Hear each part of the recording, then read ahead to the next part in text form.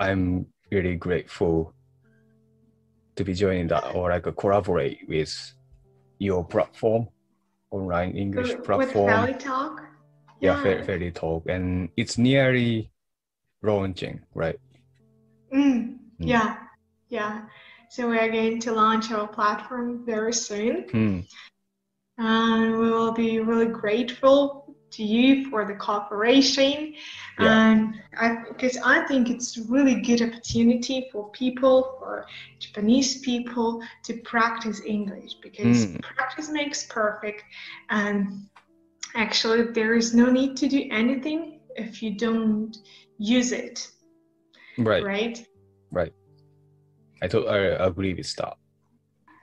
Is it your first conversation meeting, or you had another conversation or meeting before with FeliTalk tutors? I already did twice with different teachers from FeliTalks, and so two of them are also like for the collaborating, like promote them. Okay, so I have a question. May I ask it? Okay.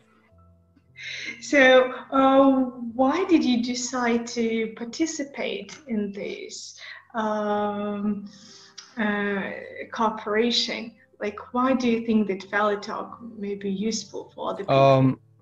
First of all, the thought I got when this platform was asking me about collaborating things is that I thought it would be a great opportunity, because I never done it before, something like this. And also I think it would be a really good source for someone, especially Japanese, who's on the platform learning English as a second language. And I thought, why not to take this other experience. Oh, your English is really good. I think it's quite difficult for Japanese people. Do you live in Japan right now? Or? Yeah, I'm in Tokyo, and most of the life I spent in the country that I was born and raised. So, as I know, Japan is a mononational country, so that means most of the population of Japan is Japanese people, and you're a very developed country, so that means that you can live pretty well without English, right? Right. Yeah, that's true. Yeah. Yeah, but you still learn it. Why? What's your purpose? This is only my opinion or my perspective, which I experienced with myself on my own.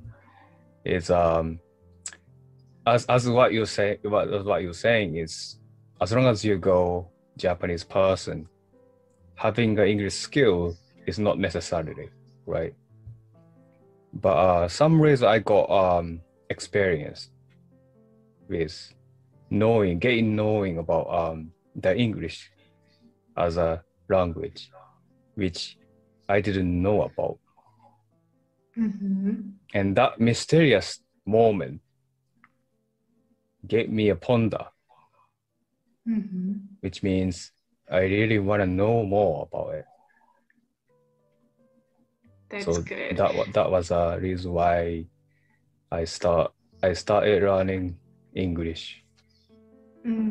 Because I'm the person who taught English in China.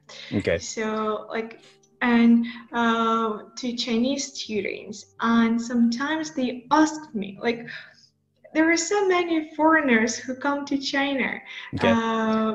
Why do we need to learn English? Why don't they learn Chinese, right?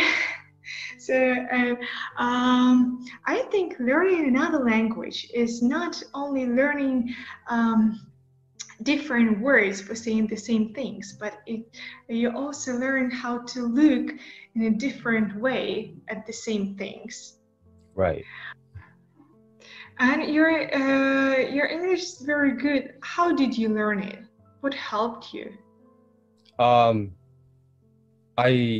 the way that how I learn English is finding out anything for me is something interesting. That like stuck me in, which is that only thing you do is gonna be is that you improve something you work on, right? As long as you keep it, as long as you keep doing it. Because I think learning languages is what most important thing is repetition again and again gives you more opportunity to actually outputting the information that you learned from your book or from your classes. Outputting is the best or is the key you have to open the door, opposite side of the door, which is an amazing place, right? Yeah, absolutely right. So, and I think when you're interested in something, like you said, you don't think that it's difficult, right? Because you're just looking at some things that you find interesting. You don't think about the hard part.